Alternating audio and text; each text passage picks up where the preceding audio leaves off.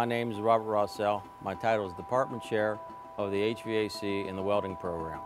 My responsibility is to oversee the HVAC and train HVAC techs. The HVAC has been here for 5 years.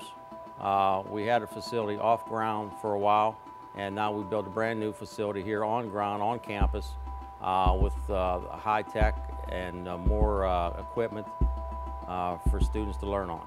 We have walk-in coolers. We have 50-ton chiller. We have a bunch of rooftop systems. One thing about HVAC, you learn a lot of different things, different trades.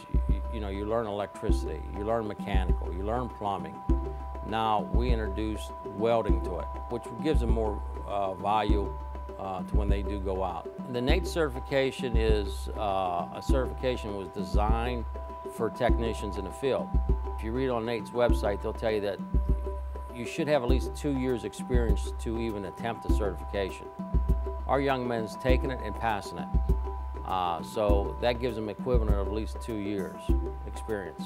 When people pass the NATE, that's the best of the best.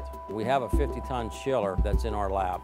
We have a bunch of equipment, ice machines, everything for commercial refrigeration. We have an install room where they're not just taking the theory, they're learning hands-on how to install, how to troubleshoot. We have a lot of equipment here. We don't have just a handful of furnaces. We have enough furnaces for everybody, condensing units, heat pumps. We just have a variety of equipment from all different brands, Lennox, Carrier, Crane, all these companies that they're going to see in the field.